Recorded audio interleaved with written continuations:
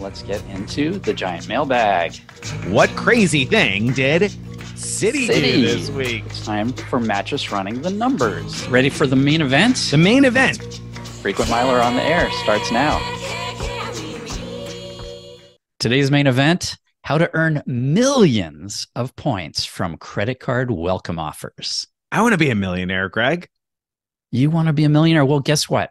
I'm going to do a pop quiz for you right now. Okay. I looked at our best offers page and the data behind it, and I counted up all of the points that are available right now as we record this from credit card welcome offers. These are offers that are real, in place right now.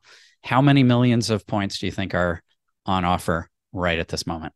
Oh my goodness, that's a tough question. Without thinking too awful hard, I'm going to say 3.2 million points. 3.2 million points. You are so far off.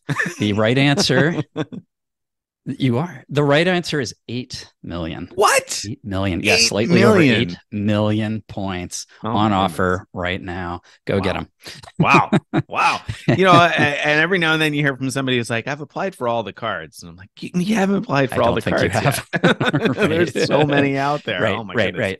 8 million. And yes, they vary a lot in terms of how valuable those points are, but still a lot of them are transferable points, which are our favorite kind and can be incredibly valuable if you use them correctly. So it's pretty exciting total. A lot going on there. First, of course, we have a giant mailbag. Now, today's giant mail was generated by a conversation in the last Ask Us Anything. So last night, the night before we're recording this, the Frequent Miler team did our monthly Ask Us Anything show, which is the first Wednesday of every month. Nick was sleeping through it. He wasn't there. Slept right through the thing. Slept right through it. Snooze, you lose. Now, he might argue that since he's in Europe, it was like 3 a.m. his time, but we don't believe any of that. He just did not want to be there for us. But anyway, one of the questions we read, or that Carrie read to the rest of us during the show, was this. Someone named Rowan said, "Why don't you guys ever talk about the JetBlue card? It's such a superpower card. I got Caesar's Diamond status from it, which led to free cruises. Was getting AA benefits because of Mosaic status." So that was a question, and we talked a bit about the card, and I kind of said, well, I think it's a good card for those who fly JetBlue, but I wouldn't call it a superpower card. And then I also said, I don't know where this Caesar's Diamond status comes from, and we just left it hanging like that. And so Rowan emailed after the fact and said the following. So here's the giant mail, finally getting to that. Rowan says, I have to make my case why the JetBlue card is a superpower card.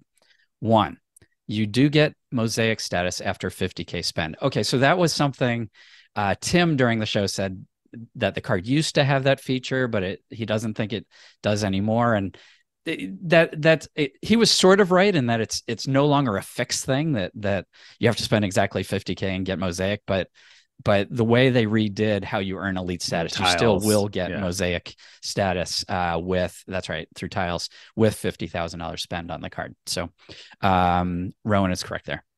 He says, Tim is in the live said you don't anymore, but yes, you still do. Number 2, you get AA benefits when you fly with them. Even if you don't fly JetBlue, that alone is worth it if you fly American instead. Yes, I know the partnership ended, but American Airlines won the appeal, so who knows what might happen.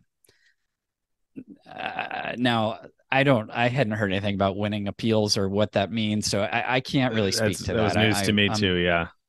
I'm sort of dubious personally about the long-term prospects of getting any AA benefits, but hopefully, who knows? Yeah. And then he says 3, Greg was confused about this, but another superpower is that you can get Caesar's Diamond status from the card because once you get Mosaic status, they offer you the Founders card for free, a $400 plus benefit, and that comes with Caesar status for free. Amazing workaround for people who can't do that match anymore and don't want to apply for the Wyndham Earner card. That's the business earner card, by the way. And that's how I was able to get the free cruises after matching my Caesar status to Carnival, which I got. I got a balcony room, 7 nights by myself, and I only had to pay the taxes for one person since it was only me. Amazing. Also, the founder's card comes with lots of other useful benefits. There you go. What do you think, Nick? You were sleeping on this, so this is all new to you. I'm going to beg to differ on calling this a superpower card. Okay, so interesting. Some interesting stuff in there. You're right. I'm sure that I knew at some point, but I certainly, if I knew, had totally forgotten about getting Founder's Card from Mosaic status. And that is an interesting backdoor workaround to turn that card into a path to Caesar's Diamond. However, I'm dubious as to whether it's worth putting. You wouldn't necessarily have to put all 50K, but assuming you were spending 50K on the JetBlue card for Mosaic status, is it worth putting $50,000 spend on a mostly 1X card where the miles are worth about 1.3 cents or whatever a piece towards paid airfares, or 1.4? I mean, you're giving up base level 0.6% everywhere, right? At a base level, if you're comparing against a 2% cash back card, and you're not comparing against one of the other like 2x transferable currency cards that you could instead be putting your spend on, I think you're losing a significant amount anyway. It's costing you quite a bit to spend that much at 1x on an airline card that, I mean, I feel like you probably, if you wanted Founder's Card that badly, could, I don't know. I haven't done the math. Would you be able to, do a 2% card and come out ahead that way? I don't know. I haven't done the math on it, but I don't get excited enough about spending points for a currency that has such a low fixed value. So that's, but if you're flying JetBlue a lot, then it might make sense to have Mosaic status. And also, if you're flying JetBlue a lot, now you can mix, right? Because you can earn tiles through spend on the card. So it might make sense to spend enough to get the tiles you need in order to reach Mosaic status. I don't know if that makes it a superpower card per se. I don't know. Do you disagree with me, Greg? I agree with you. Some details I'll change a little bit, which is that, remember, the card does give you 10% back on award bookings with JetBlue. Okay. So let's call it a 1.5%, just to round up a little bit. Sure. But still, your point is still taken there. And it's 1.5% that can only be used towards JetBlue. Like, you can't even there's no partner award bookings here. It's like JetBlue, right?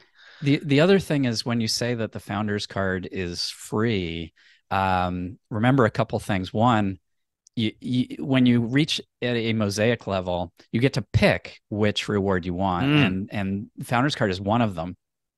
But by not picking something like 15,000 bonus points, it's costing you quite a bit. So there's that side of it. Plus, when I read it, it said that it gives you 1 year free, and then it'll automatically renew and charge you after that if you don't cancel. So you have to remember to cancel. Third, we had heard from someone who was able to get a year of Founder's Card for free somehow through Facebook ad or something. So there might be other ways of getting it. So I don't know. I'm dubious about the superpower value there, and so I decided that what we should do is do a review. Let's do a card talk on the JetBlue card. Let's do it. And see, what do we think? And I just real quick, I want to address the fact that the American Airlines, we don't know what's going to happen in the future, but right now, your Mosaic benefits won't get you anything on American Airlines. So if you had Mosaic today, it wouldn't get you any of those AA benefits that he was talking about. So there's that loss there too. But anyway, let's talk about the cards, like you said. So all right, card so talk. What do we got? So we're talking about we're talking about the JetBlue Plus card and the JetBlue Business card, which are almost identical cards. They're both $99 a year. They both give you 6 points per dollar for spend with JetBlue. They both give you 2 points per dollar at restaurants. The only major difference between the cards, the personal card gives you 2x at grocery stores, and the business card gives you 2x for office supply. So that's the main difference between them. They each have a number of good perks. So that they have first check bag free for you and up to 3 companions. They give you a 10% award rebate on JetBlue operated flights. So that's pretty valuable right there. Group A boarding you get automatically. $100 back on a JetBlue vacation each year if you use your card to purchase a vacation. 5K bonus each anniversary. So, I think in a large way, the card kind of pays for itself if you're a JetBlue flyer, right? Mm-hmm. Because between the 10% rebate and the 5K bonus points each year, that's pretty nice. And you get the ability to redeem points for statement credits, which you shouldn't do because it only gives you something like 3/4 of a cent per point, but they advertise that as a perk. And both of them will give you the ability to earn elite status, mosaic status with spend. So they give you one tile for every $1,000 you spend. And it takes 50 tiles to get to the first level of mosaic status, 100 tiles to get to the second level, 150 tiles to get to third, and 250 to get to four. So if you think of it as spend, as if you weren't flying JetBlue or earning tiles any other way, it means $50,000 spend to get to the first level, 100,000 to get to the next level, and so on. Yeah. So that's I think a bunch of valuable perks if you're a JetBlue flyer. If you fly JetBlue a lot, then I feel like this certainly could very quickly make sense. I mean, check baggage fees get old after a while if you're flying with any kind of regularity and you check bags. And like you said, between the 5K bonus points and 10% award rebate, those three benefits to me could easily make this card more than pay for itself. Even if you didn't spend much on it, those would probably work out pretty well. So yeah, I like it for all of those things.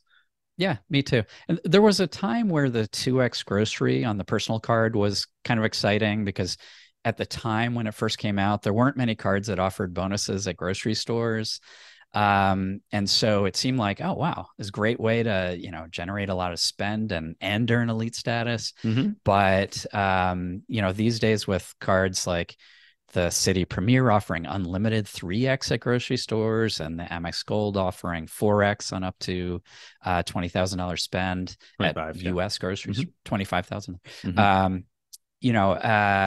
It suddenly doesn't sound that great to me.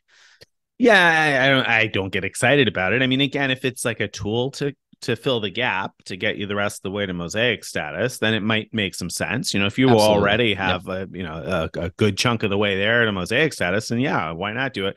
Do some spend at supermarkets at 2x. You're going to be giving something up. I mean, don't disillusion yourself to think that it's not costing you to get mosaic. It is. It's costing you the chance to earn 3 transferable points or 4 transferable points on that spend. And instead, you're going to get 2 JetBlue points, which I mean, JetBlue, I love flying JetBlue, but the only option to use those points if you earn them on your JetBlue card basically is to fly JetBlue. So, and at like the 1.3 or 4 cents, or if we're going to count the rebate, we're talking about 1.5 cents in value in total on that spend. So 1.5% back. So, okay, it's 3% back if you're at the grocery store then towards JetBlue flights. Whereas alternatively, you could be using, a card like the Amex Gold card at 4x and be cashing those out for 1 cent per point if you have the right avenues for that. So it's not like wildly exciting, but not necessarily bad if it's helping you fill the void there to bridge the gap. Then it might be worth it if the mosaic perks aren't going to matter enough to you. Right. No, exactly. So pretty similar to how we ended the conversation about the Delta Gold cards last week, which is if you're a flyer of this airline, it's a good card. I mean, I'd argue this one is probably even better for JetBlue flyers than the Delta Gold card is for Delta flyers, because I mean, it gives you like the automatic 5,000 points each year, making up for a lot of the annual fee. But anyway, it's good if you're a flyer, but I wouldn't. Exactly.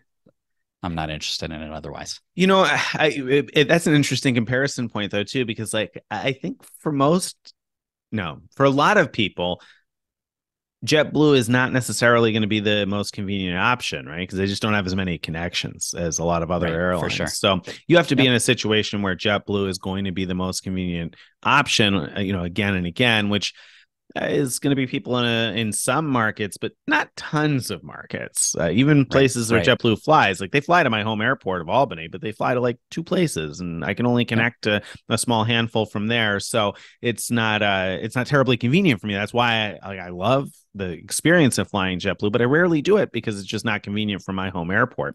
And I say that as someone who's going to fly JetBlue in a couple of weeks on an award ticket that I booked. So it's not that I'm opposed to JetBlue at all, but it doesn't work out well for me. So I think if it works out based on, if you fly out of JFK all the time, I mean, hey, great, this could certainly be an awesome card to have. And if you get to Mosaic status, then it certainly has some perks that might interest you. Sounds good. All right. All right. That's the end of card talk. All right. Awesome. So let's talk about what crazy thing did Built do this week? Or I don't know if Built did it exactly, but tell me about Really the Built craziness. It's not even really Wells Fargo. So Yeah. I applied for the Built card. I couldn't stand it anymore. Built had that insane transfer bonus to Virgin on August 1st only, where if you had top elite status with Built, you would get 150% transfer bonus. That's insane. And so I just couldn't stand anymore. I had to get the card. So on August 1st, actually, when that transfer bonus was in effect, I applied for the card in the morning. And I actually didn't finish applying for the card because midway through, it popped up a thing saying we have to verify your identity. And it went to a third-party identity verification thingy. And that's where things got kind of crazy, which is basically I was on my laptop at first trying to apply. It said, you need to take a photo of the front and back of your ID and then do a selfie. And so at first I did that with my laptop's, selfie cam. And afterwards it just said, nope, that didn't work.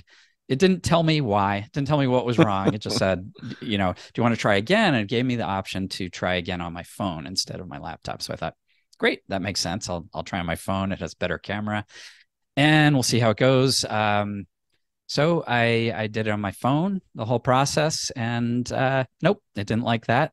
So I did it again on my phone, and it still didn't like it. And this time, it so much didn't like it, it gave up on me entirely and said, "You're out of luck. Goodbye." And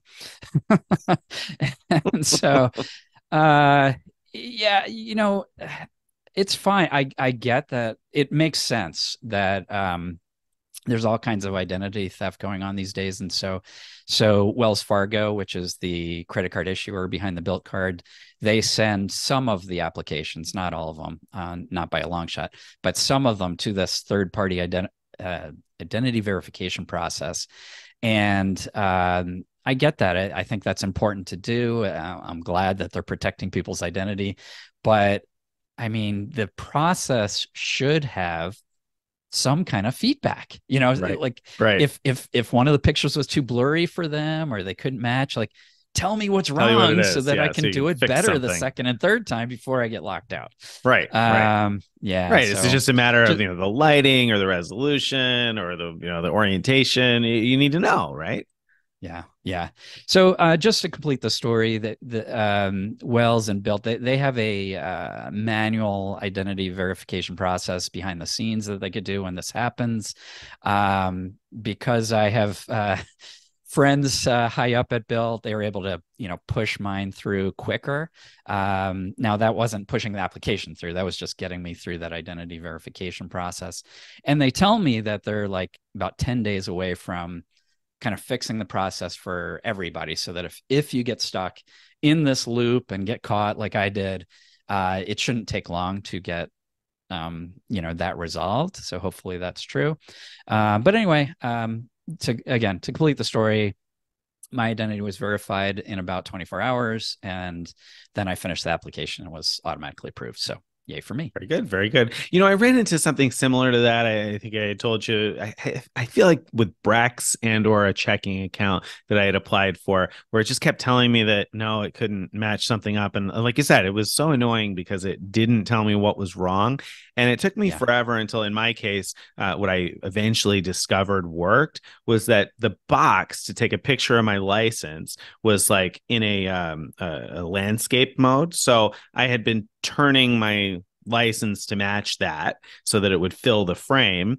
And I found when I did it the opposite way, so I put my license like the opposite from that, and it looked really odd in the frame, but it actually worked that way, and it didn't work the other way. It just didn't make any sense. But again, I'm sure it was different for you. But my point is that I ran into, again, one of those systems that didn't tell you what was wrong, and had it just told me, hey, turn your license the other way, I would have done that and would have been through it much faster. But instead, it took me a number of tries. Luckily, I didn't get locked out, but annoying nonetheless. I actually think it did get me locked out on one of those, a checking account one eventually, but then like months later, I was able to reapply. So whatever the case may be, it's probably worth following up, because I imagine that some of these companies know that their third-party identification things don't always go smoothly. So hopefully Bill gets it ironed out. And I promise you, they are not happy about it. I'm sure. How many people who get locked out just never follow up and just say, forget it, I don't want this card.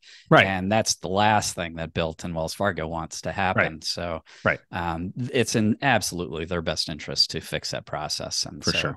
And I am told they are working on that. So hopefully that'll be better going forward. Awesome. All right. That brings us to Mattress Running the Numbers. This week, we've got an exciting transfer bonus out. Chase is offering a 50% transfer bonus to Marriott Rewards. You in, Greg, or what?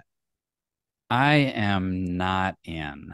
Why not? It's a 50% bonus. I mean, my goodness, the Virgin Atlantic bonus got you to apply for the Bilt card. This can't get you going after more Ultimate Rewards points. Yeah. No, because I value 1.5 Marriott points less than I value 1 Hyatt point, as an example of why I wouldn't do this. And you could transfer Chase points, of course, 1-to-1 to Hyatt, and that's going to get me most of the time more value than the equal number of Marriott points. That said, it's not a terrible redemption, I think. Like, so we often see 1 cent or better value for Marriott points for good redemptions. And so, a 50% transfer bonus, you have a good chance of getting about 1.5 cents per point value, which is okay, I guess, is the best way to say it. Like, it's not great. I wouldn't be excited about that, but it's not terrible, especially if you don't have the Sapphire Reserve card and you have like the Sapphire Preferred, for example. You'd only get 1.25 cents if you use your points through the Chase travel portal.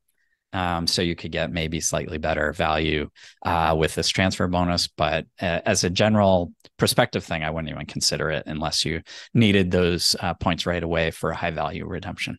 Yeah, and keep in mind that Marriott sometimes sells their points for less than a penny a piece. So you're looking at less than 1.5 cents in value for your Chase points when you compare against the sale price of Marriott points. I mean, that said, I totally agree with Greg's point that it might make sense for the right redemption. If you have the right redemption in mind, then maybe. I mean, I recently used a 35K certificate for a hotel reservation that would have cost more than $500, Marriott 35K cert. So, you're talking, what would that be, 23-ish thousand without doing the total math in my head?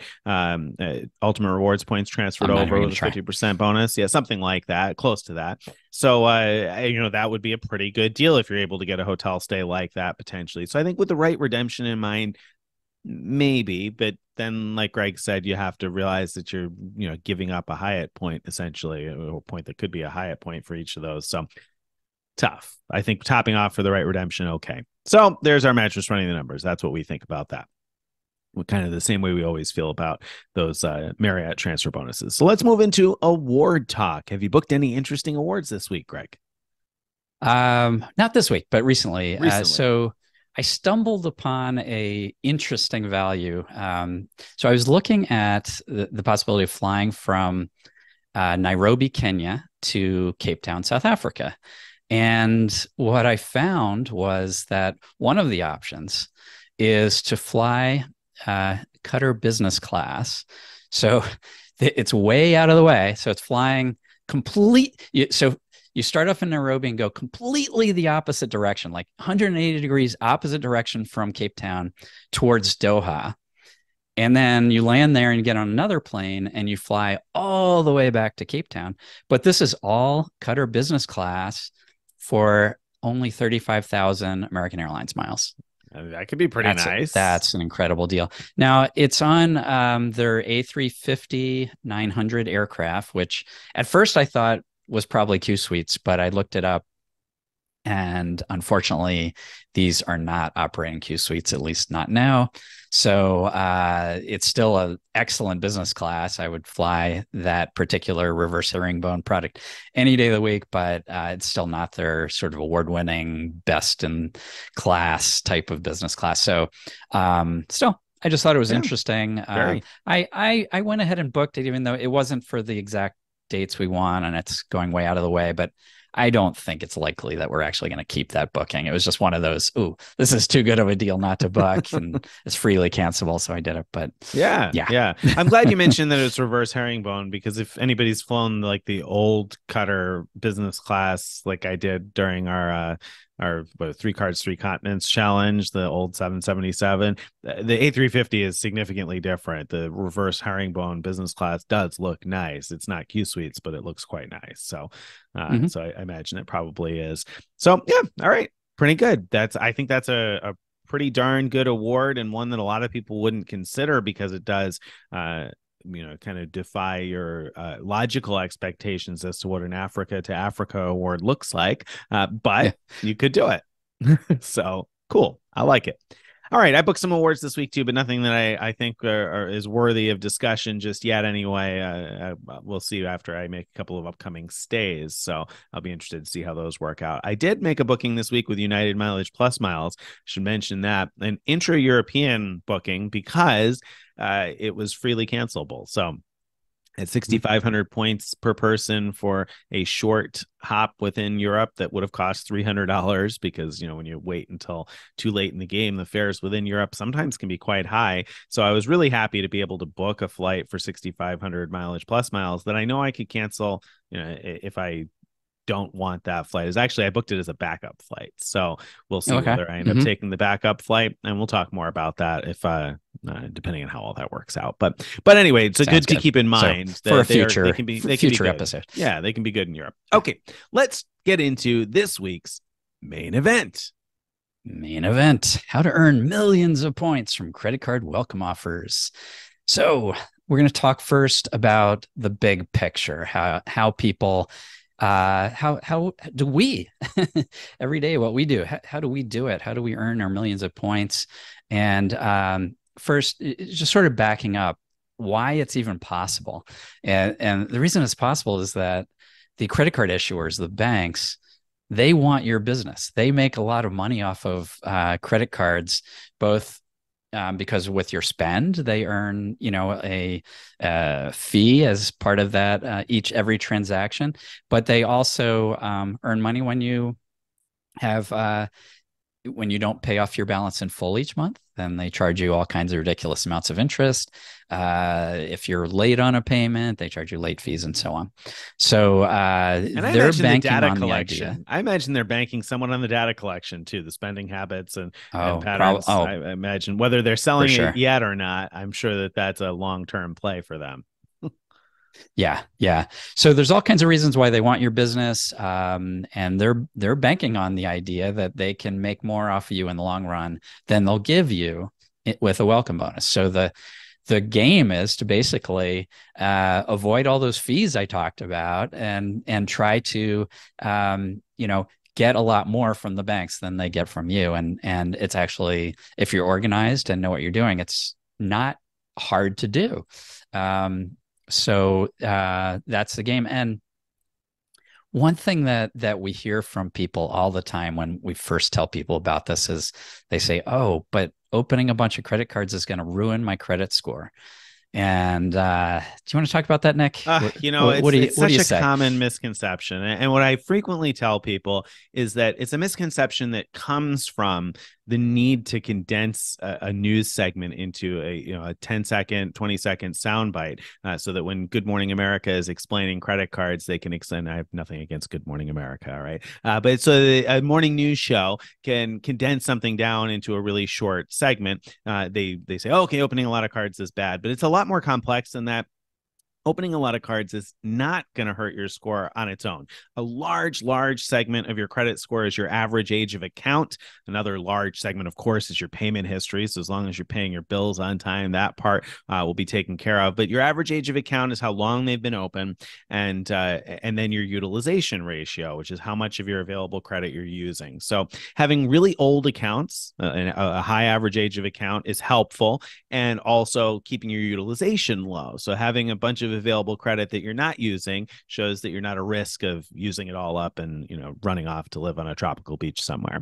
So as long as you keep your utilization low and your average age of accounts relatively respectable, then opening new cards is unlikely to hurt your score much. Now, when you first apply for a card, you lose a couple of points on your score because of the hard inquiry, but those points typically are made back up within 4, 5, 6 months, something like that. So they're not usually a long-term harm to your credit score. Now, if you're going to be buying a house soon, then you don't want to go on an application spree if you're looking for a mortgage soon. But if you're not in that situation, then opening new cards won't necessarily hurt you very much at all. In fact, as long as you have a couple of old credit cards, new credit cards have a pretty negligible effect on the credit score for the most part. Yeah. And a very common pattern. I looked at this closely when I first got into this game, and I looked at it again with some friends when they got into the game, and the pattern happened each time. I started and they started with very good credit scores, like let's call it like in the 770s, somewhere around there. Applied for a few cards, saw it dip a little bit. So now we're in 760 or maybe even 755, somewhere in that range. But then even just a few months later, we were up higher than we were in the beginning. So 800, 805, that kind of range. And I've seen that time and again with many people who are just getting started, that it actually seems to help in the short term. And that's going to vary. Yes, I'm sorry. It'll vary very much based on your credit profile, but it can for a number of reasons. Number one, having one credit card doesn't have enough diversity in your credit profile. So I think that people have studied this, have found that you really want to have at least 3 in order to maximize the score for wherever you are. And then you could obviously, it'll vary from there as to how many are going to help you. But oftentimes people will find that having a greater credit mix is actually going to help them. Number one. Number two, it helps to keep your overall utilization lower. The more cards you have, the more available credit there is. So whatever balance got reported when your statement last cut is going to have less of an impact on your credit score. So yeah, your score probably will rise by adding more available credit if you're not using all of your available credit anyway. That's going to be a probably, like you said, a more significant jump for a lot of people than the hit for a new application. At least as you get started in this game, I think you're going to find that Greg's right. A lot of people find their credit scores actually improve at the beginning. Yeah. All right. So what we're going to do now, we're going to talk about the overall process of signing up for cards and getting the bonuses and canceling cards and all that we're going to just talk about it at a very high level. This is like outline level. And then we're going to dive into each one to get a little more granular. So yeah, I'll just go ahead and give the outline. Basically, the steps are this. You start off, you choose cards to sign up for. Then, if possible, you refer within your family or within your friend group to each other to get those cards. And basically, it's a way of getting both a welcome bonus and a referral bonus if it's possible to do that. You apply for those cards. If you are not approved, you call the bank for reconsideration, and you'd be surprised. You'd be shocked how often that actually works.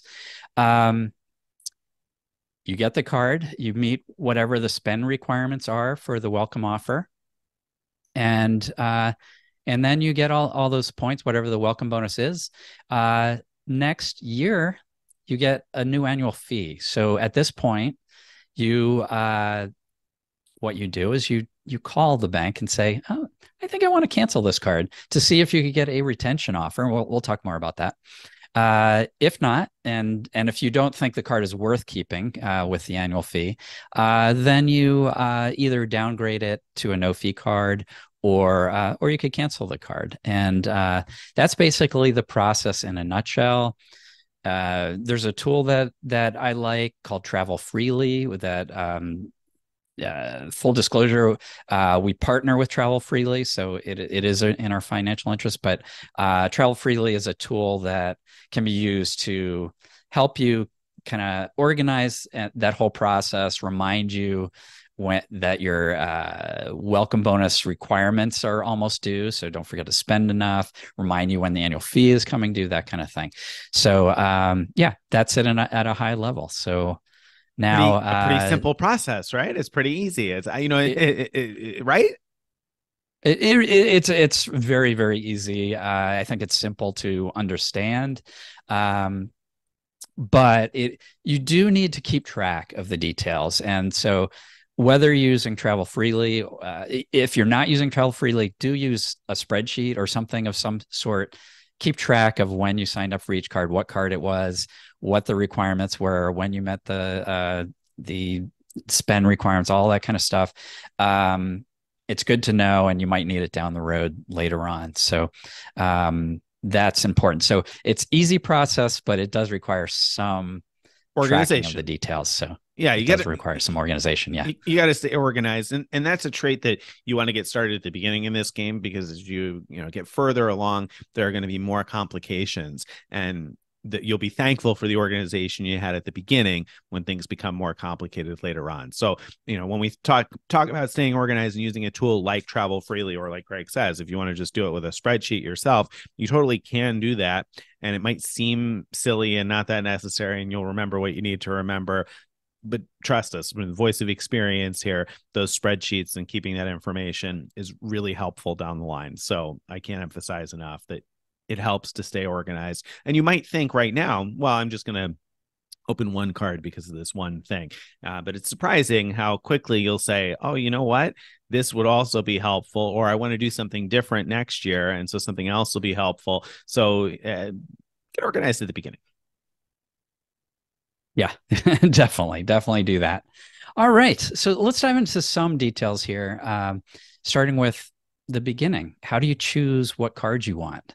Yeah, I mean, that's a good one. This is a question we get all the time, right? People say, oh, well, what's the best credit card to get? What's the best offer right now? And that's a difficult question, I think, for somebody else to answer for you. There's I think, some extent of, getting personally invested in terms of figuring out what you want to do. I often tell friends that ask me that, well, where do you want to go and what do you want to do? And if you kind of figure out a trip that you want and then sort of reverse engineer what you think you need in order to do that, that'll help. But the thing that you're probably going to want to start with, no matter what, where it is you want to go, is probably a transferable points card of some sort. And the reason for that, I guess, let me back up and explain what I mean by that. Each of the major banks, Amex, Chase, Citi, Capital One, have a monopoly money currency of their own that can be transferred to different partners. So Amex has their Amex membership rewards points, or Chase has their Chase Ultimate Rewards points, for instance. And if you earn points on a card that earns those, if you earn those types of points, you can later transfer those to various airline frequent flyer miles. So let's say you have a Chase card and you're earning Ultimate Rewards points. Well, later on, you could transfer those one-to-one to Hyatt, for instance. We often talk about Hyatt hotels being a great redemption. Or you could transfer them to United, Mileage Plus, if you want to book an award through United, or Southwest. Or there are a number of different international partners, like Singapore Airlines, for instance, or Virgin Atlantic. And there are reasons why each of those might become useful for you, but each of the different banks has a slightly different set of transfer partners. There are some transfer partners that overlap between them, but having a transferable currency card is useful because then it allows you to cherry pick the best awards, because oftentimes there are multiple prices for the best awards depending on which program you book through. And so when you have access to a currency that can be transferred to many different airline programs, it gives you many different options when you're going to book an award, versus if you just just open one card, like a United Mileage Plus card, then you only have United miles. So you're going to pay whatever the United price is for whatever reward it is you want to book. Whereas if instead you had Chase Ultimate Rewards points, then you'd have a lot of different options in terms of which airline programs to book through. And so then you can pick the cheapest one, the one that's going to be the best value for you. So you want to start with a transferable point of some sort. Now, out of those various transferable points currencies, is there one you should start with? Yeah, well, I like for new people to start with Chase, and that has more to do with um, Chase's rules called 524, where if you signed up for 5 or more cards in the past 24 months, they don't like to preview for new cards. And so if you're going to get into this, signing up for lots of cards, I think it's a good idea to look at Chase's portfolio and say, which cards do I really want to have and to keep? And that way, if you end up signing up for more than 4 in a 24-month period, you won't be locked out of getting those cards that you really want. And we have a post called must-have Chase cards, where you can look at that and see, okay, here's what we recommend, like you should at least consider to get right away before it's too late to get those really good Chase cards. And I like what Greg's choice of words there. He said, which ones to at least consider. And he mentioned before that, he said, which Chase cards you really want, because it's not as though we have what we tell you is the best Chase card to have or the second best Chase card to have, because it's going to vary a little bit depending on your circumstances. We often talk about Hyatt and we love Hyatt. So I might think for a lot of people, a World of Hyatt card would be in those first few Chase cards you get, but it probably wouldn't be the first one. And if you stay in places where there aren't any Hyatts, well, maybe the Chase IHG card would make sense, or a Marriott card would make sense for you. But you probably don't need all of those. So that's why it's not like there's just one set plan. And all of those cards that I just talked about don't earn transferable points. So I wouldn't start with any of those. I would start instead with one that earns ultimate rewards points, which would be like the Chase Sapphire Reserve or Chase Sapphire Preferred, or the Chase Freedom card or Freedom Unlimited card, or then the Chase Inc. business cards, all or mostly earn ultimate rewards points. So there's a whole bunch of different options, and which one makes sense for your scenario, your situation will vary a little bit, but it does make sense to figure out which Chase cards you think you're going to want from the beginning. Now, how do you know though, Greg? Like, how do you know which Chase cards are going to matter to you? Well, again, I think that post I talked about will give you some like a starting point as an idea of what's good and what's not and everything. But what I want to move on to the next important thing is, like, how do you find out which offers are out there and which ones are best? We have some resources on the blog that are widely considered the place to go, and not just from people who work for Frequent Miler, but within this sort of hobby overall. I think a lot of people will point you at Frequent Miler's best offers page, and the reason is that what we do is we keep a database of all the rewards credit cards that have good welcome offers, and we make them available through this best offers page. But the other thing that we do is that we only publish the offer that's best for you, even if it means that we lose out on earning a commission. So there are some credit cards where if you click through our link, we'll earn a commission if you're approved for that card. Those are called affiliate links. And so there are a number of them where we have affiliate links, but we don't show them on our website because we know of other public offers for the same cards that will get you more points. So we're willing to, forego some earnings to make sure that you always get the best offer. So when we say best offers, we really mean it. These are the best public offers that we know about. And as soon as people tell us about others that we haven't found, we put them up there.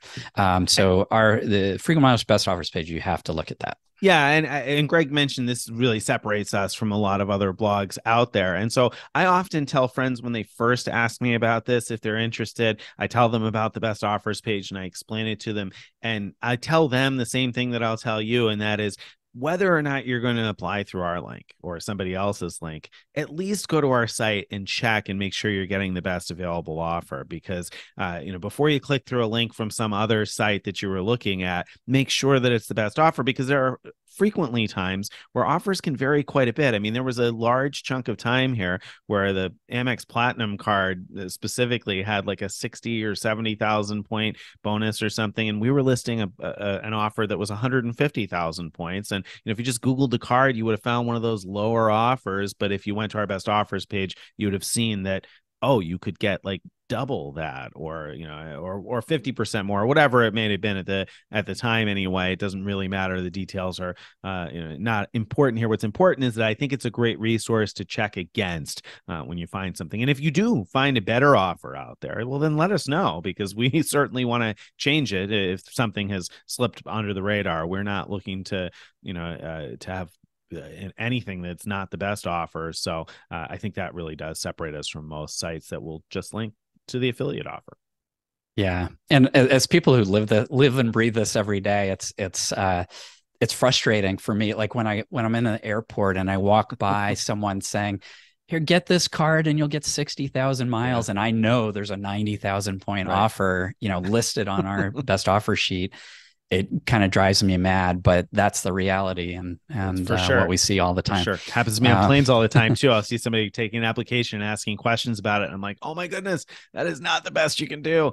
It is. It's frustrating. But anyway, so our best offers page, we talk up. The other thing to mention about our best offers page is that I think is worth mentioning for people who are new to this, is that there are estimates of the first year value for each card, and that's done as objectively as possible without diving into the weeds in terms of how the first year value is calculated. It's calculated in a pretty complicated spreadsheet in as objective a formula as possible. And so if you look at a specific bank, like if you go through the Chase section or the Amex section or the Capital One section, the cards within those sections of the best offers page are ordered based on their first year value, not based on like which cards are earning us the most commission. It's done alphabetically by bank, and then within the banks, it's ordered by the cards that have the highest first year value.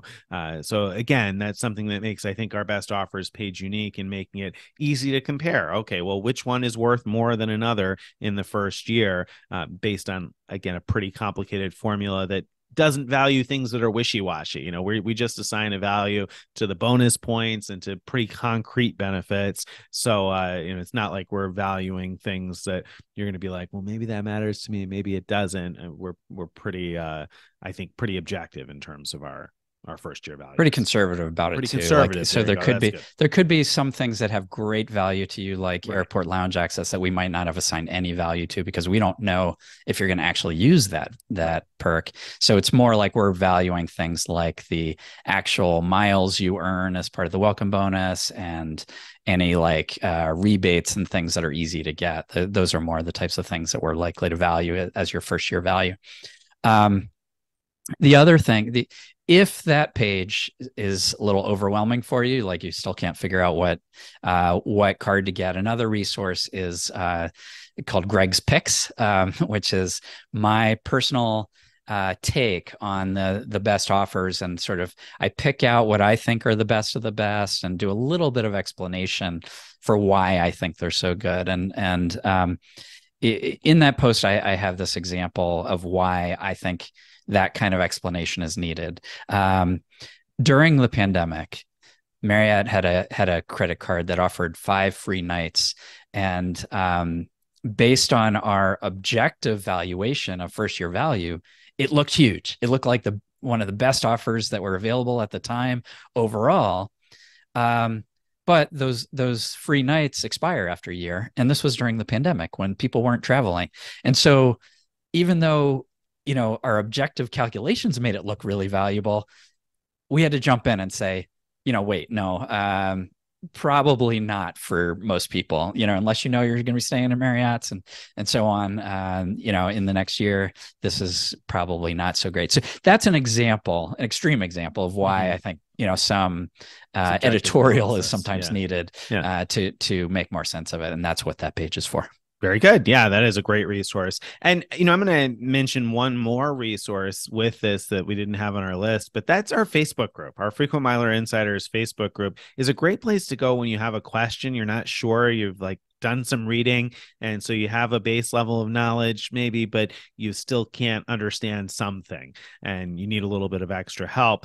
Our Frequent Miler Insiders Facebook group is a good community of generally pretty nice people. It's a large community, but people treat each other fairly well for the most part. And so you can ask a question like that, and lots of other readers will chime in to give you their advice, their 2 cents. And I like internet forums like that, where you know that you're getting feedback from normal everyday people, not only from bloggers. And not that I think that bloggers are bad. I'm a blogger, obviously. I think that there's a lot of good bloggers out there, but then you can at least get other people that will tell you, yeah, these guys are right about this, or somebody who might say, no, Nick and Greg are crazy, I think this, and you can do some analysis for yourself about what makes the most sense. So I think a lot of times when you have those questions, you might feel uncomfortable or you're not sure how to get them answered. That's a great place to go, because there's so many people that are frequently answering questions. So that's a good spot to get some feedback. Now, all right. So choosing cards. We got some thoughts about choosing cards. What next? All right. So applying. So let's say you found the card, you see it on Frequent Miler's website, and don't go click it and apply right then. What you want to do is, if you're playing in 2-player mode, what I mean by that is, let's say you have a significant other or a child or a parent who's old enough to sign up for cards. Hopefully your parent is, if you're doing this with a parent. Then you may be able to get more points within your family by referring each other. So I'm gonna give a made up but realistic example. Let's say you and a significant other are sort of playing this game together. One of you has the Amex Gold card, so you'd signed up for that to get the welcome bonus straight up. Now you both want to get the Hilton Aspire card, because that's a great card. You saw on our posts how good it is, and you want to get that free night and all the other stuff. Great. Whoever has the gold card, Amex lets you refer almost any other Amex card. So the person with the gold card can refer the other person to the Hilton Aspire card. And so the Amex Gold card owner gets, let's say, 15,000 membership rewards points, whatever the offer is in your account for referring someone else. The person who applies gets the welcome offer for the Hilton Aspire card, which the time of recording is like 150,000 points after some amount of spend.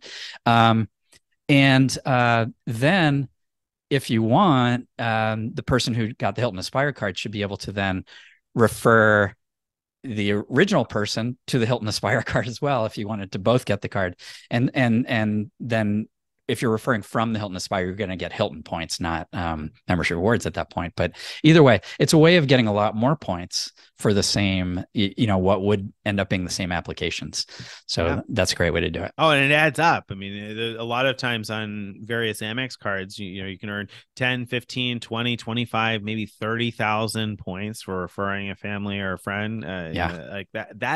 That's great. I mean, if you refer player two and we often refer to two people who live together, married, unmarried, whatever the case may be, who are playing the game together, two family members, then we talked about player one and player two. And so you refer player two and you get 30,000 points, maybe when player two is approved. I mean, that has quite a bit of value potentially. And then player two refers you. That adds quite a bit to the game. I mean, you're adding potentially, like basically it feels like another welcome bonus every one or two times you do that. It absolutely can be huge. Right now, I think the best referral offer I could think of right now, the Chase Inc. business cards, you can refer within that family. They have something like 4 different, Inc. cards.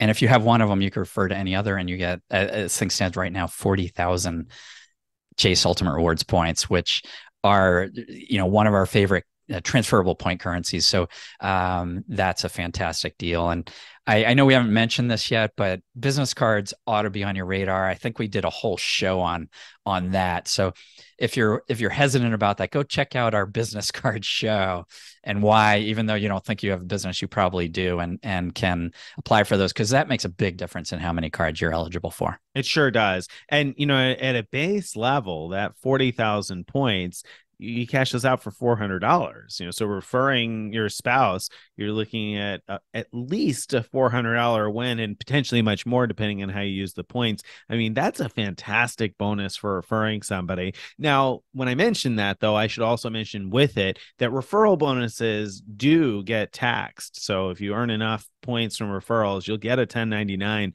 from the bank. So do keep that in mind, that you're going to be stuck paying taxes on a valuation of the points, which I think most of the issuers value most of their points at 1 cent each, if I'm remembering correctly, for the purposes of those 1099s. There's a little bit of variance maybe, but so that's something worth keeping in mind anyway, that those points aren't totally free. Whereas the points you earn, the welcome bonus you earn when you open a new card and meet the minimum spending requirement, that it doesn't get taxed, and your ongoing rewards that you earn on your spend doesn't get taxed, but referral bonuses do. When you refer somebody else, the bonus you receive for referring them, that is considered taxable income.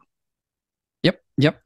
Then the process of applying, I mean, should be straightforward for most cards. I personally prefer to do it on a laptop than on a phone, so I can see all the information more easily. But however you work makes sense.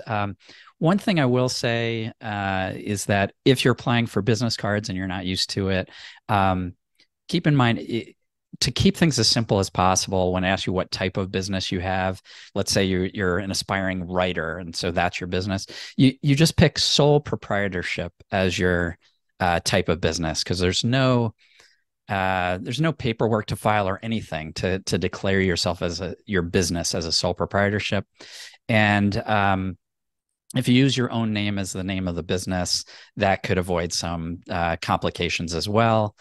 And then it'll ask you for your business tax ID. You could use your social security number, or you could apply for free at the IRS for a EIN, and you'll get one immediately, which you can use instead if you prefer. But either way, it's fine.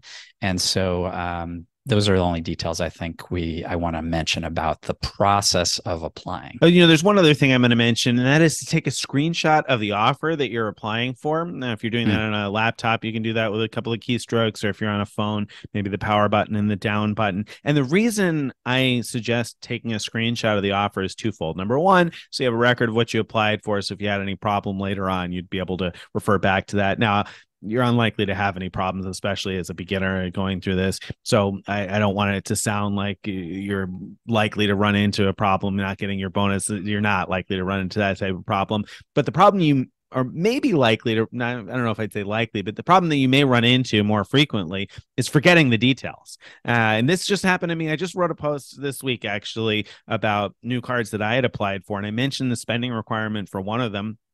And somebody jumped in to say, wait, the offer that I had applied for actually had a slightly different spending requirement. And they were right. I had totally forgotten. It escaped my mind that the bonus I had applied for had a spending requirement of $4,000. And now the current bonus on the same card has a spending requirement of $3,000. And I might have forgotten that. So keeping a screenshot will help remind you, okay, how much do I have to spend and how long do I have to spend it? Is it, most cards are 3 months, but there are some cards that are 4 or 6 months. So having a screenshot of what you've applied for could be helpful, as can that spreadsheet. This goes back to, Greg's spreadsheet or Travel Freely and the value of using something like that so you can keep track of what it is. Yeah. So the reason I find it especially easy with Travel Freely, because you go and you say, all right, I just applied for the Amex Gold card, and it will automatically pre-populate the current offer that it's aware of, with what the minimum spend requirement is and all that kind of stuff. And so, if your offer was different, you could change it right then, but usually it's going to be the same. and it will send you email reminders saying, hey, it's almost, have you spent the X amount of dollars yet on the card? And once you have, you can mark it complete on in the app. So that's why I like to use that. Yep. That totally makes sense. Yeah. And that is helpful and can be helpful, especially if you're the type of person with a lot going on in your life and you're likely to forget smaller details. Having a tool like that is just extremely valuable. All right. So that's applying, right? Now, what if you don't get approved? Then what? Yeah. So, usually when people are starting out, they'll usually probably get approved for their cards right away. But once you've been doing this a while, not so much. And there are some banks that just aren't as that sometimes are more conservative and don't approve right away. And if you're somebody who has a really long history, but you haven't applied for a card in a decade, then maybe there's a chance that you'll run into a secondary verification step. So all right, so what? Go ahead. I'm sorry, I didn't mean to cut you off. Yeah. So if you get denied, it's not over, not by a long shot. So on our best offers page, under every major bank, we list reconsideration numbers. Call this number if you're denied. And the idea is you basically just say to the agent who answers, can you reconsider my application? And I remember the first time I did this years ago being like, there's no way this is going to work. Why? But the agent just asked me a few questions and was like, okay, you're approved. And it was like nothing. I couldn't believe it. And then other times, like I called and they said, oh, we can't allocate more credit to you because you already have, let's say, 4 cards with this bank open. And then I would say, well, I don't need more credit. Can you move credit from one of my other cards in order to open this? And then they say, oh, sure, we can do that. And boom, it's approved. And then you spend and earn the welcome bonus. So that's what you do if you're denied. Yeah, and I can't emphasize enough that it's worth doing that in most cases, because sometimes, like Greg said, it can be a really simple phone call and not take that much effort on your end to turn a denial into an approval. And so it's worth that few minutes of effort to call. And then, of course, if they do have questions, then you can answer them. And you're dealing with a human being who can consider whatever your answer is. So I think it's totally worth that. And if you get declined and you get a letter in the mail explaining why, keep in mind that whatever reason is in there is not always a cut and dry, set in stone, or even correct reason. I mean, we had somebody who hadn't applied for any new cards in the last 2 years and got a letter in the mail that said, you have too many new accounts. And, clearly that wasn't the case. So a lot of times the computer system will just come out with an answer that they give you, and it's not necessarily the real one. And also sometimes there are things that could be errors of some sort, like Greg mentioned with the identity verification, that was something actually really simple to resolve and just took a little bit of time to do. Or I have a family member who recently just needed some more identity verification herself, had to send in some additional paperwork to verify who she was, and then boom, again, approved. So it's worth going after that.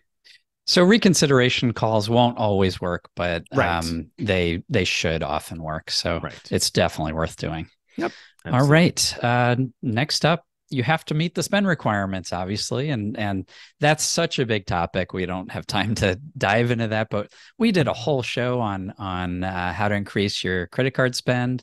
Check that out. We have a post on manufacturing spend. Check that out. That'll give you a lot of ideas of how you can meet minimum spend requirements. Very good. Absolutely. And there are plenty of ways to do it. So if you look at some of the spending requirements out there and you say, oh, but I don't usually spend X amount of dollars in, X set of time, it's worth looking at those, because there are ways to relatively easily meet spending requirements with a lot of different cards. So it doesn't have to be particularly difficult. And there may be some things that you can use a credit card for that you didn't realize you could. So it's worth checking out those.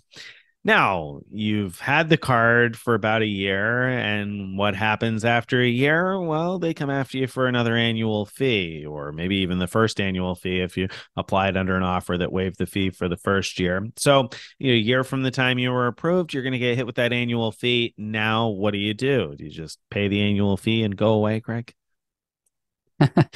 Sometimes yes, because there are actually a lot of cards where they're worth more to you or should be worth more to you than the annual fee. And just for example, a bunch of hotel cards will give you a free night certificate each year in exchange for the 95-ish dollar annual fee. And if you use them at a hotel that would have cost you $200 or more, I mean, obviously you're coming out way ahead. And so, I like to keep those and just pay the annual fee each year. And I keep them in a binder. I don't I don't usually even take any of these cards with me, but because they're attached to my loyalty account, I get the free night each year and I use it and do well. However, that said, there's lots of cards where I don't want to pay the annual fee, or you're not going to want to pay the annual fee. Um, so you have some options. First of all, if you call the bank and say, hey, I think I want to cancel this card, you may, if you're lucky, get transferred to a retention department like agent who's going to try to retain your business. And if that happens, they're going to give you an offer of some sort. Say like, hey, you know what? If you spend $3,000 more on this card, we'll give you this many points. Or, that's the type of thing you might hear. Or with Citibank, sometimes you hear, earn an extra 2 points per dollar for all your spend for up to this many points. Those kind of offers might come up.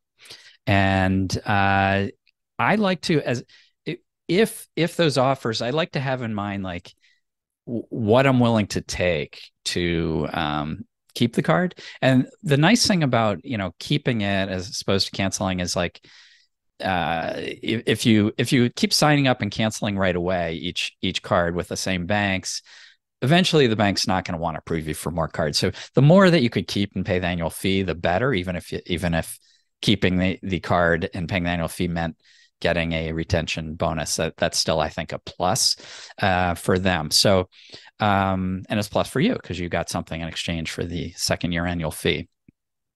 One little tip I want to mention though is when you're talking to that retention agent and they say, oh, hey, you can get, I don't know, 30,000 points with, $5,000 spend. It's worth saying, are there any other offers available? Mm-hmm. Because sometimes there are, and sometimes they're better. And I've had experiences where I keep asking and asking and asking until I finally got one that was like so big that, that I definitely wanted to take it. And then I kept asking, but then they got really bad. And so I wasn't interested in anymore. So I go back, of course, to the really good one. It feels a little weird to do that because, like, if you already got one that sounded good to you, why don't you just take it? But these are all just, it's not like the agent is making these up at the time. They're just in the computer and they're reading from the top down generally. So it's worth asking. It is because and the form might make a difference. Sometimes the agent will ask you, well, what are you looking for? Because sometimes that retention offer will come in the form of a statement credit of some sort that might offset or help offset the annual fee. So if your main concern is, well, I really don't want to spend the money on the annual fee, they may be able to offer you something that statement credits that away. On the flip side, if your main concern is, well, it's not rewarding enough as is, then they may be able to give you an offer for a certain, like you said, number of points or extra points per dollar spent, etc. So it's worth calling and asking. And this can also work even on some cards that don't have an annual fee. And so it's something that's worth considering now and then. Certainly, if you're not sure you want to keep the card, but even sometimes when you have a card where you're pretty sure you're going to keep it, it might be worth calling and seeing if the bank has any offers to keep you interested in the card, because oftentimes they're willing to extend these. So that's certainly a tool you should use. And you should definitely, if you're even remotely considering canceling, one thing I want to mention is Greg said you'll call the bank and tell them I'm thinking about canceling. And it's important to emphasize that because there are some banks that have automated systems where you say, I want to cancel my card, and it'll just cancel the card. It'll ask you again, are you sure you want to cancel it? But then it'll just cancel the card. Whereas if you call and tell someone, I'm thinking about canceling, or I'm pretty sure I want to cancel, I think I want to cancel, then that obviously tells them that you're considering keeping also. And so they have a chance to try to talk you into keeping it. So you want that so that they can, make their pitch and explain to you why they think Yeah. it's worth keeping and what offer they can give you in order to entice you to keep it. Right. Right. I will say in some cases, you do have to say the words to a person saying, I Yeah. do want to cancel in order to get transferred to that retention Right. specialist. And don't worry about it because they're not going to cancel without confirming with you. Are you sure you want to cancel? So Mhm. there is the chance when you say to that first agent, I want to cancel, that they'll say, okay, do I have your approval to cancel? And then you could say no if you're not sure.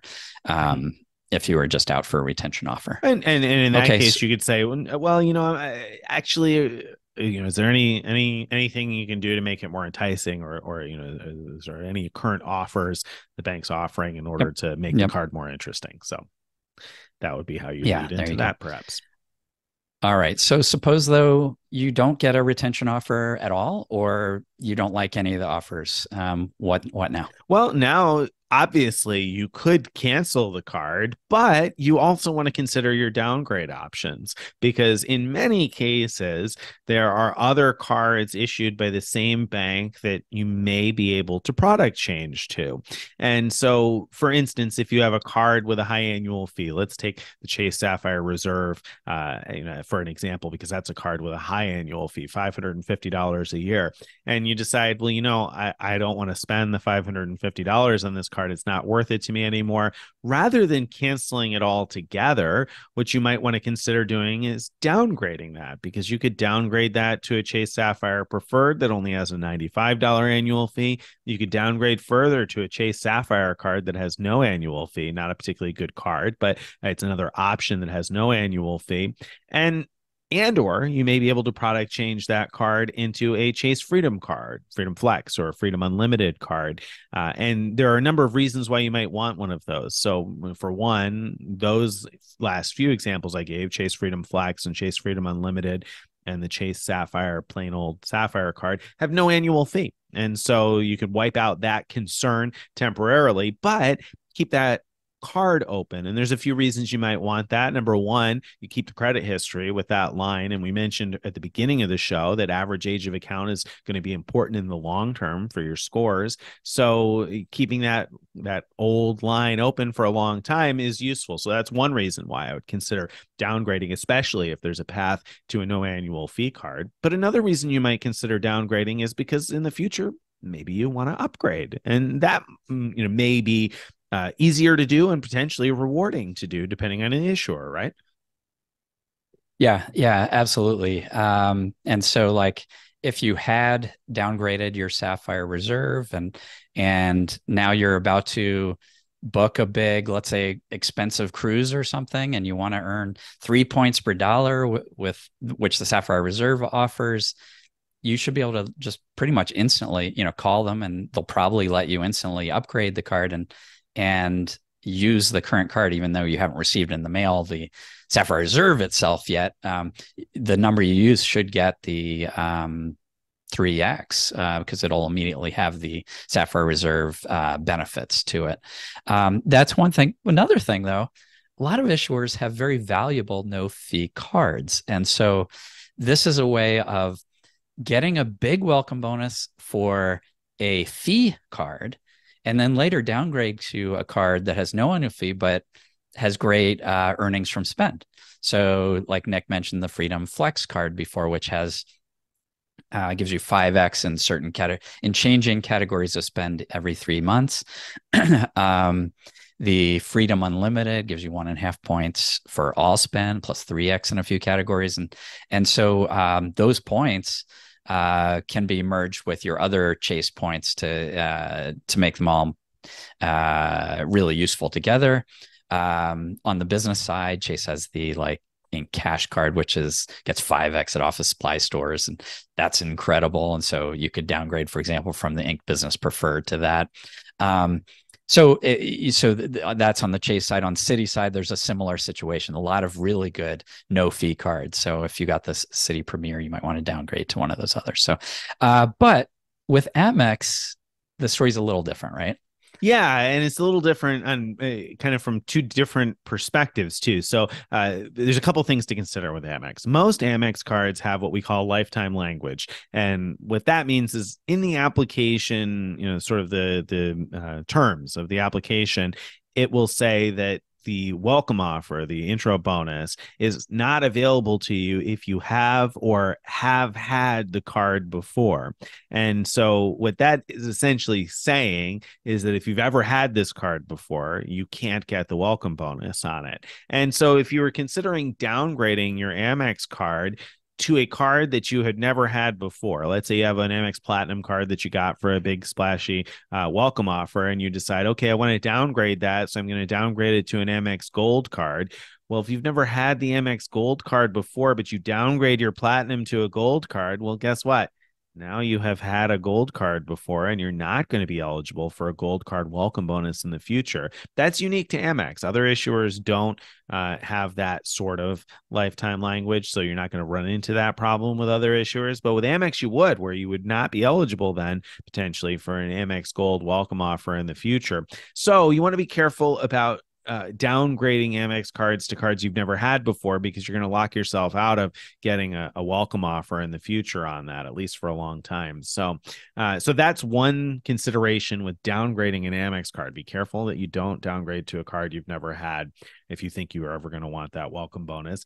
But on the flip side of things, Amex is fairly unique in that they pretty frequently, or at least sometimes, offer upgrade bonuses. And so you may downgrade your platinum card to a gold card if you've had the gold card before, and so you're not eligible for the welcome offer anyway. Maybe you downgrade to the gold card, and then at some point in the future, it's possible that you'll see an upgrade offer to upgrade to the platinum card again, where you'll earn what is sort of like a welcome bonus for upgrading potentially. And those upgrade offers vary tremendously from one card to another, and the frequency with which they happen varies quite a bit. So we won't get into the weeds on upgrade offers, but the bottom line is that most issuers will not give you a welcome bonus when you product change. Amex is a rare exception where they may give you a bonus for upgrading to a card that costs more money, basically. So that's something to keep in mind, that you may want to downgrade to the fee-free card of some sort. Greg mentioned the Hilton Aspire card earlier, and that's got a high annual fee, but you could potentially downgrade that to the no-fee Hilton card, and then maybe in the future, you'll get an offer to upgrade to the Surpass or the Aspire card. Yeah. I love those types of things, because that's a way of, keeping just that same account, the same account history, but keep earning new welcome offers, but in the form of upgrade offers. And I really do like that. Yeah. All right. So I think that kind of wraps us up. So when you do all of those things, you can earn a lot of points, because, each welcome offer can be significantly valuable. There's lots of offers these days, anywhere from 60 to 80 to 100 to 120 or 150,000 points potentially from a single offer. And the value of those different offers does vary tremendously. But the point is, there are tons and tons and tons of points out there. And so you have lots of opportunities to earn valuable points and then turn those into even more valuable potentially experiences. So definitely absolutely a great game to play. A lot of fun. Just this week, somebody posted in our Frequent Miler Insiders group about a redemption they made. They said they never could have imagined they were flying first class on ANA, which is something we did recently. A really expensive experience if you were paying in cash. And it was just two people, a married couple, husband and wife, and they had the entire first class cabin to themselves. Felt like they were flying private. Wow. With two flight attendants, doting on just them, thanks to these made up currencies that we earn relatively easily. So that's it could be a lot of fun. Game can be a lot of fun. It's the best game in the world. Yep, it sure is. Okay, so I think that brings us to the end of the main event, but brings us to this week's question of the week. And this week's question of the week comes from none other than Nick Reyes. Your own Nick Reyes. Oh, I've heard of that guy. Yeah, you've heard of him once or twice before. Here he is. So yes, this week's question of the week is from me. So My question of the week comes in because I wrote about some new cards that I applied for this week. And one of them was the US Bank Altitude Reserve. And the reason that I applied for it, or one of the reasons anyway, not the entire reason, but one of the reasons is because the card earns 3x on mobile payments. And so mobile wallet payments. So if you use Apple Pay or Google Pay or Samsung Pay, you earn 3 points per dollar. And then in many instances anyway, you can use those points towards certain travel redemptions at a value of 1.5 cents each. So it's a pretty good return on spend. If you're able to use the points at 1.5 cents each, it's like earning 4.5% back on all your mobile wallet purchases, which these days you can use tap to pay, just about everywhere, it seems. So you could potentially, do quite well. And so the question of the week comes in because somebody mentioned in the comments, you know what, let me back up and you're going to see where this is going. This is where I should have started this week's question of the week. Several weeks ago, we talked about renting cars,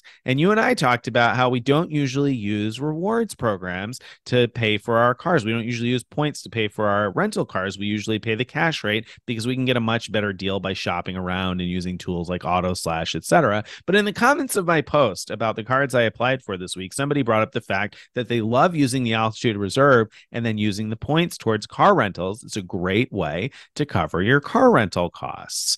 Why didn't we talk about the US Bank Altitude Reserve, Greg? Are you not using that to pay for your car rentals? And if not, why not?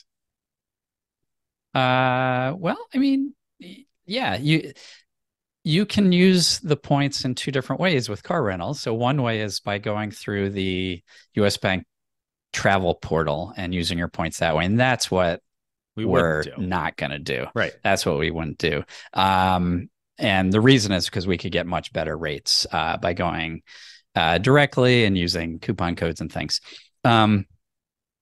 However, using the Altitude Reserve to pay for a car rental that you booked directly should invoke.